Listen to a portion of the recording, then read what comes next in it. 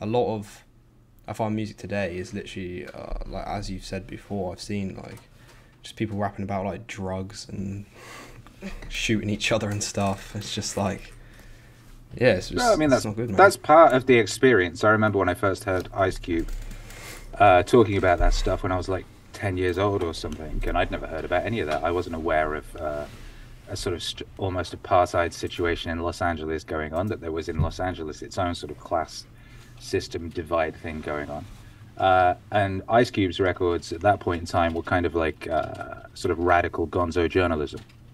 It was like the audio version of Hunter S. Thompson book, What's and it was telling me things. What's that?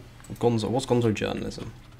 That's Hunter S. Thompson's brand of journalism. The idea being that you're a part of the story, so Okay. you're in it. You're reporting from something that you're taking part in.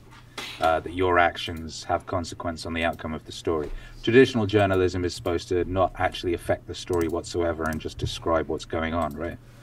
Whereas the gonzo journalism that was a part of the sort of new journalism that emerged in the 60s was sort of Tom Wolfe and uh, who did On the Road, all that lot. The acid taking people.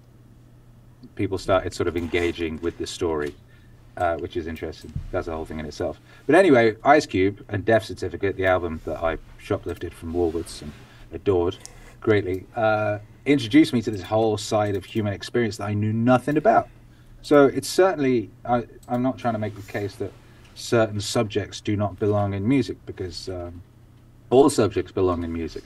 What we've ended up with at this point in time is a strange situation where the content of popular music is very, very narrow and reflects only a few experiences, and those are mostly, as far as I can tell, the experiences of the teenager and the sort of college student. So it's, you know, the people, it's drink and drugs and party and ooh, I'm in love and ooh, she broke my heart and ooby dooby dooby.